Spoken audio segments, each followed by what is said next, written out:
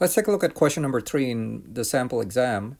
This one is a question about the Bohr model of the one electron system. And when we talk about the Bohr model, just a quick reminder, that's the one where you have a nucleus in the middle and you have these orbits, right, that surrounds the nucleus that you can find your electrons in. So your electrons, say, could be in this orbit, and then it could fall to a lower orbit, and when it falls, it will emit light, and that light would have a certain wavelength, which we can calculate using the energy of photon formula, hc over lambda. Now, this particular model works for anything with one electron, so whether it's the hydrogen atom, which is typically how we start using this model, or any ion with one electron, which is what the lithium 2 plus ion is. So if you look at lithium, lithium has 3 protons and 3 electrons in the atom state, but because we have lithium 2 plus, this guy would have 3 protons and 1 electron. So that means that we can use the Bohr model to figure out the energy transition. The Bohr model, the equation that we use to calculate the energy transition, remember, is this equation right here, which is negative RH times Z squared, which is the atomic number of that element, 1 over the final orbit value squared and minus 1 over the initial orbit value squared. Okay, so that would give us the actual energy that the electron releases when it falls from, as I said earlier, a higher to a lower orbit. And once we have that value,